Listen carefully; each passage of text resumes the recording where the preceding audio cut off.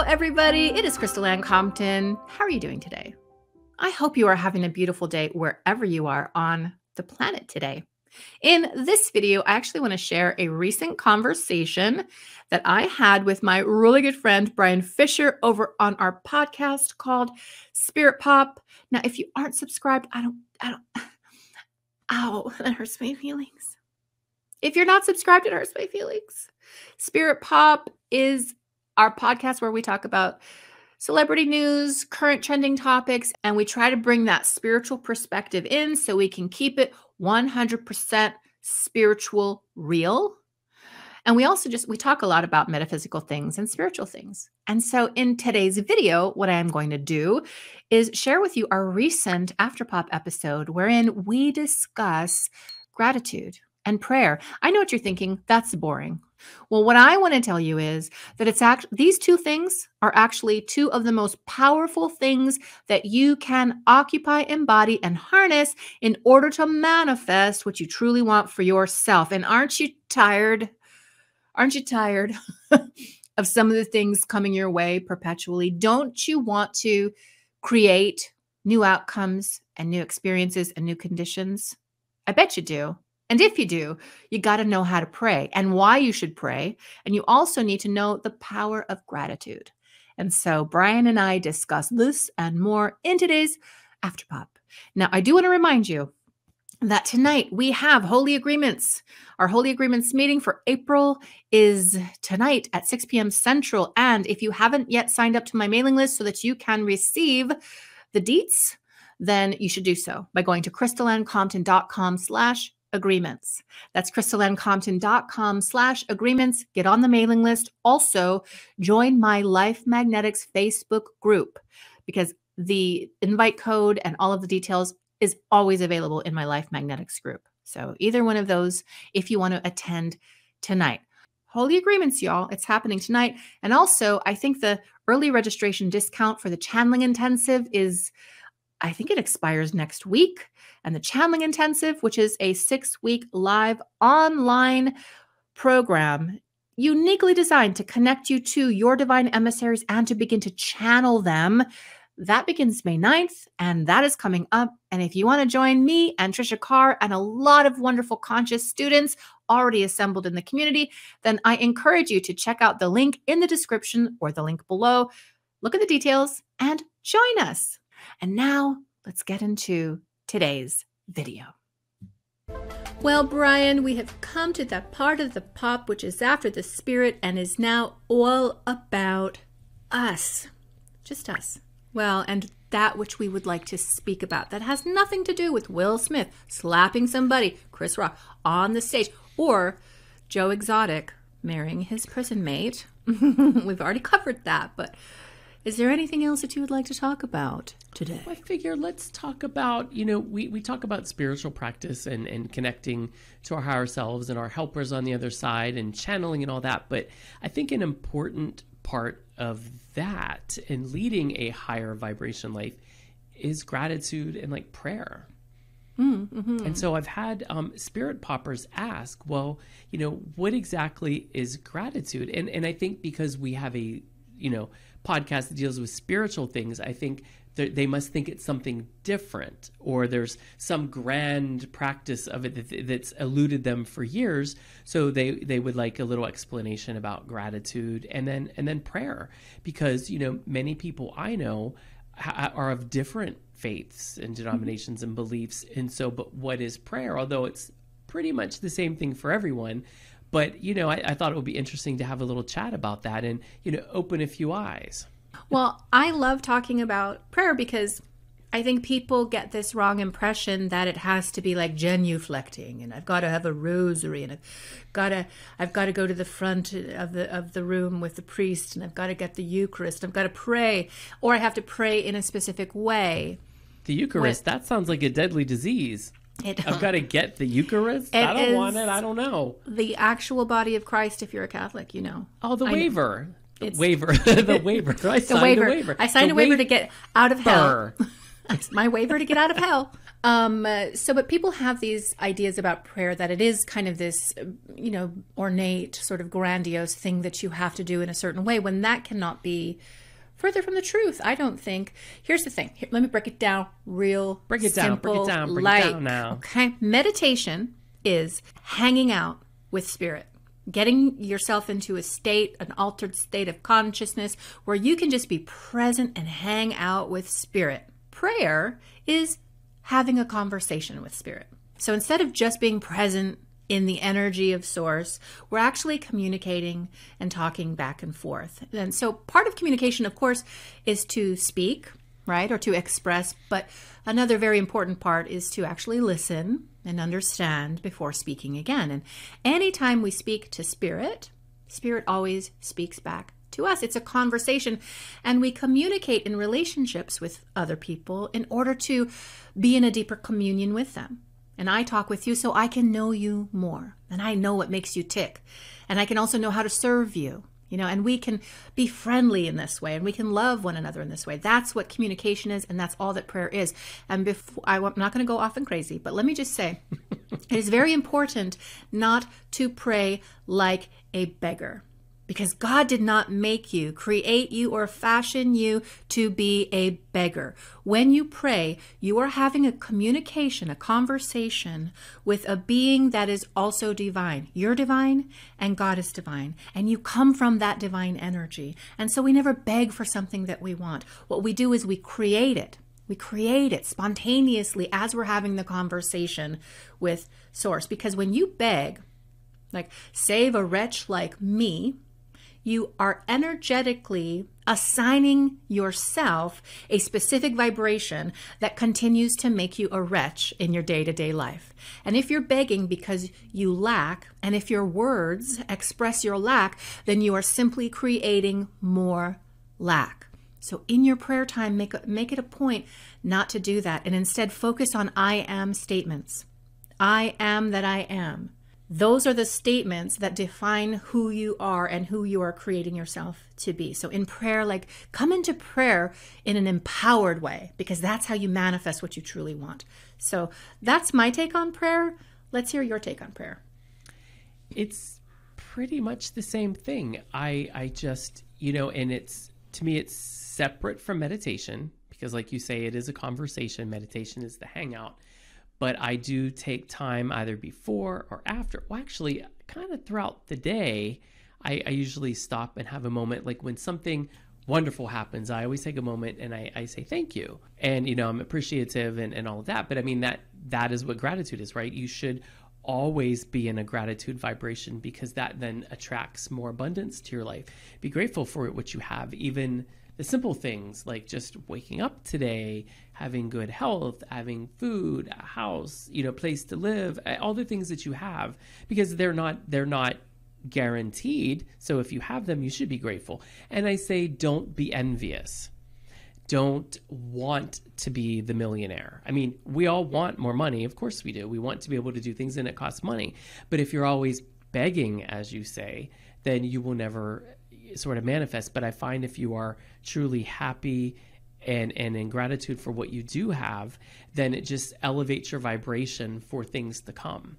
So I think, when I do have the prayer moment, it's really, it incorporates a lot of gratitude. It usually starts out with, if it's at night, thank you for this wonderful day, all the wonderful things that happened in the day. And then I do affirmations in that, where I am affirming things that I say them just like you state. I am, because if I want to be or I need to be, well, then you're begging again. Mm-hmm. So, if you want to be wealthy, I am wealthy. Envision the amount of money that you want. Envision it already in your bank account. Envision you spending it. And saving and investing and donating, to charity, that sort of thing, because money should always be in a state of movement. It shouldn't just be stagnant. At least I feel that. And that's why it should just keep going. But envision it, say it as if you already have it, as you are that. There is a scripture that talks about entering into his courts with praise and thanksgiving. And what that tips us off to is that the energetic disposition of praise and thanksgiving, which is gratitude, and praise is joy, right? Just joy and gratitude. It literally opens the door into his chamber, or into that co-creative space where we begin to manifest. And so gratitude is one of the highest vibrational energies that we can embody and express, that manifests more circumstances, conditions, and things that match the frequency of it. So spending time saying thank you and noticing in the first place that you feel happy. Like, so many people don't even notice, oh, I feel peaceful in this moment, or I feel safe in this moment. What happens is when you notice it and then say thank you in a way that you are embodying, like that you feel, now you're attracting more of these moments into your life. And I love what Reverend Ike did, which is he said, thank you, God in me. Thank you, God in me, because I just got that concept. Or thank you, God in me, because I just manifested, well, he had Rolls Royces and everything, you know. But thank you, God in me, because what that's actually acknowledging is the divine co-creative aspect inside of us, which Jesus mentioned when he said, you are all God's. Jesus was actually quoting from the Old Testament, but he's underlining the fact that we are all God's, little g, but nonetheless, we have the same creative powers. And anything you're experiencing in your life, it's because you're creating it from the inner world, as above, so below, as without, so within. So that's why it's important to say something like thank you, or thank you, God in me. I acknowledge I am a part, I'm at the center of this process of creation and manifestation. Thank you for this good thing that I manifested with spirit and through myself. Now, it doesn't take the glory away from God to say that, because we were created in God's image. And I would say to you what Jesus said, which is, I'm a God. I am a God. You're a God. We have the creative powers of a God. So we don't take away from any other deity by acknowledging that we're creating this ourselves, and that we're thankful, yes, and grateful, so that I can create more. Prayer, gratitude. So do you do something like have a, or work with a gratitude journal? Yes, I do. I have a gratitude journal. And I start out my day, get up a few minutes early, and I just write a few things in there that I'm grateful for. And I also prophetically write, in the sense that I'm writing, thank you for my breath. Thank you for this day that I have just woken up to. Thank you for this great day that I'm about to embark upon. Thank you for the interactions I have with the people that I meet all day long. So I am creating the day that I want. Ooh, I love and so, that. And then at the end of the day, it's always thank you for that opportunity to have whatever happened throughout the day and those interactions. And I even sometimes am specific, somebody was having a bad day. We had a chat. It ended up being a great day for them. Thank you for that moment that I was able to share and commune with another person and help elevate their day. And it's just simple being grateful for every little thing that happened throughout the day, because those are little miracles, and they're little blessings that you get for yourself and that you get to give to others. And it really allows you to kind of be here now, and to be present, and to notice that God really is moving in all moments. If we don't take the time to take our own daily inventory and look at all the good things that happened, I think a lot of us feel that they're not happening. We don't remember them. Yeah. We just feel like life is a drag. Everything's toxic, because we're not taking the time to notice and document the good things that are happening. So with a gratitude journal, just writing down 5 things, 3 to 5 things at the end of your day, or I love what you're talking about at the beginning of the day, like calling it into being. Yes, I love that. Just taking the time to do that helps you to really connect with your presence, and helps you to connect with the potential and the possibility in every single moment. And that leads me to a mantra that I absolutely love and that I use all the time. And that is, what else is possible? What else is possible? I also like, how can it get even better than this? Now, and you can use this when something bad happens. You can use this when something good happens. So something good happens, maybe you got a bonus, and you say from a feeling place, right? A feeling is the secret. From a feeling place, you say, how can it get even better than this? Or what else is possible besides this beautiful bonus? What you're doing is you're asking the universe, which is always returning unto you that which you are. You're asking the universe to show you what else is possible, even better, even higher. Now, you can use these mantras when you have something negative happen. Maybe you get a flat, you're on the side of the highway. Now, you never want to say, well, what else is possible? GD. Gosh darn it. You don't want to come from the energy of that. You really want to, in a curious and optimistic and grateful way, say, okay, well, what else is possible? What is the higher and the better? Show me. How can it get even better than this? If you ask that question, let me tell you something. The Bible says, ask and it shall be given. That is a universal law. So if we ask the question, whether good or bad is happening in our life, the universe or the world of spirit will answer. So try that from now on. How can it get even better than this? What else is possible? I like that. I am wordy, in case you haven't realized what a chatterbox I am. So I do that, but it's so much more wordy. But I like that yours is very simple and to the point. Could we also maybe, what can I do to take this moment and make it better, to make it higher? Like, is that taking away from No, anything? It's just a different intention. No, you're or still what asking can we the question. do? Mm-hmm. God in me and God up there. What can we do together? How can we create more beautiful moments and things? This is wonderful. It is wonderful. And you know what I try to remember to do? I don't always remember, but I try to make a practice every day. My feet hit the floor and I am grateful. Well, I made it another day. You know, at our age, honey, that's something. Absolutely. I made it another day. Absolutely. And then I always ask, show me, God, how I can be a blessing today. Show me how I can be of service and sunshine and high vibration. Show me the spaces and the places and the people that I can bless today. A Course in Miracles says it so beautifully. And I heard Neil Donald Walsh say this when I went to one of his seminars. And the quote is, I have come into this room to bless this room. There is no other reason for me to be here. And I love that. And if we take that mindset into absolutely everything, like I have come into my office today to bless my office and everyone in it. There's no other reason for me to be here.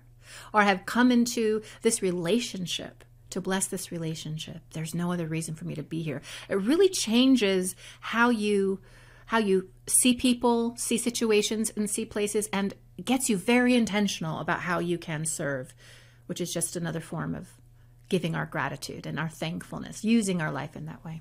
Don't you love that? Amazing. I have come into this room to bless this room. Because if I'm not going to bless this room, let me not go into it. If I'm going to be lowering the vibe, if I'm going to be bumming people out, if I'm going to be critical, I should not go into that room. I'm only going into that room or that relationship if I'm going to bless somebody today. And that's my intention. Boom, boom, when my feet hit the floor. And so it is. And so it is, Brian. Can I ask a quick question? Sure. If I have no idea about any of this, but I want to get involved, I want to get down and I want to pray tonight.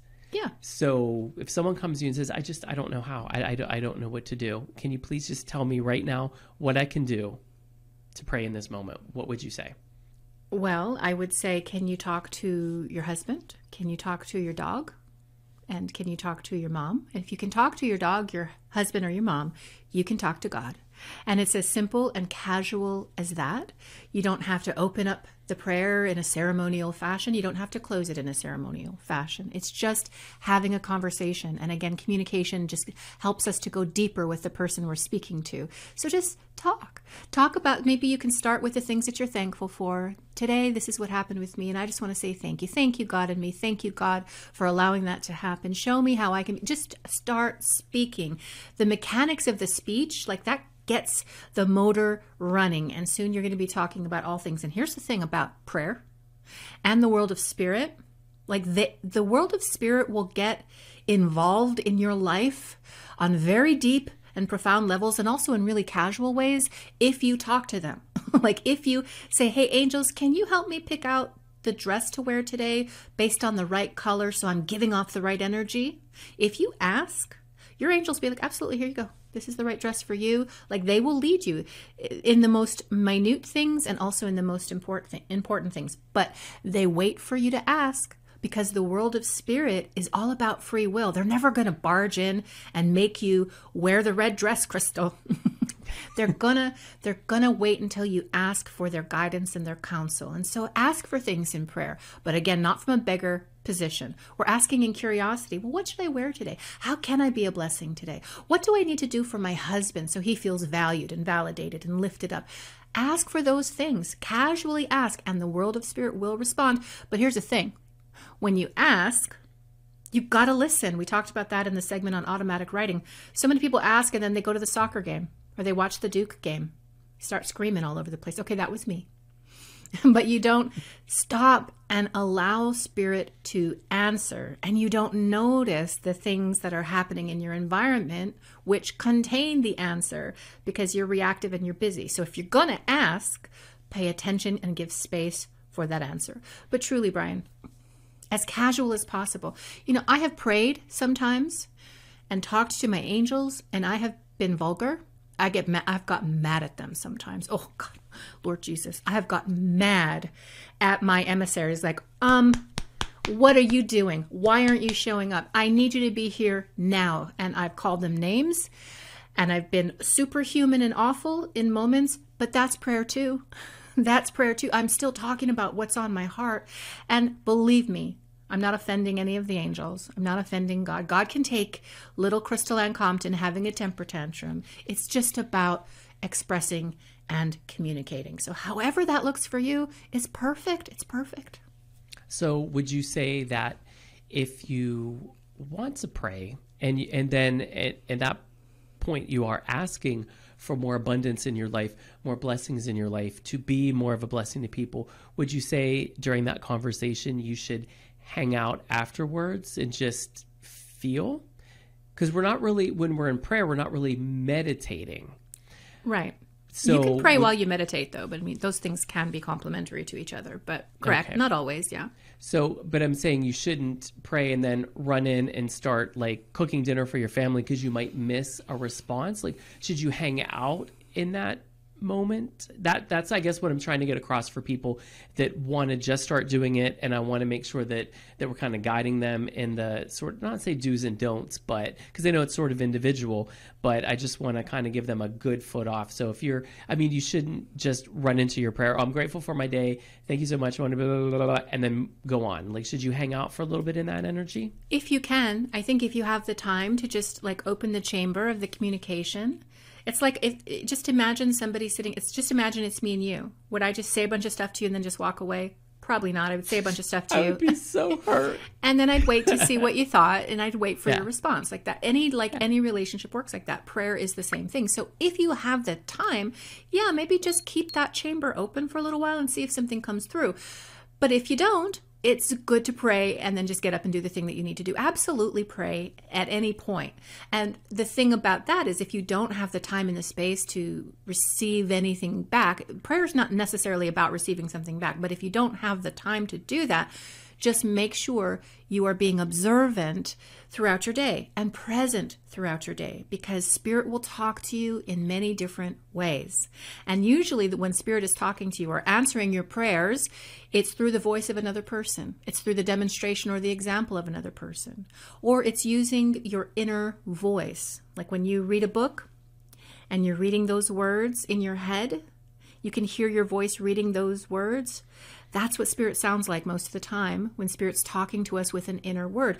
So you have to be paying attention to your life and to all of your clairs and all of the things so that you're really willing to receive that answer. But sometimes prayer isn't about asking for things. It's just about saying, God, I love you. I'm so thankful. Thank you, God, in me. Thank you, God, for this life. Oh, I'm so grateful. I just want to be in the energy of that and be in the gratitude of that. So I haven't asked for anything, but I've still connected on that deep level. And I'm also manifesting because I'm putting it out into the universe. Yeah. And folks, you do realize that is so simple. Yeah. Like Crystal said, you don't need to do this deep ritual to pray. You just have to talk. Yeah. It's that simple. That's how you get to know somebody. You talk to them and you hang out with them. You spend the time. And if you do that with God, if you do that with Spirit, Spirit will sidle up and talk with you too. And everybody wants that.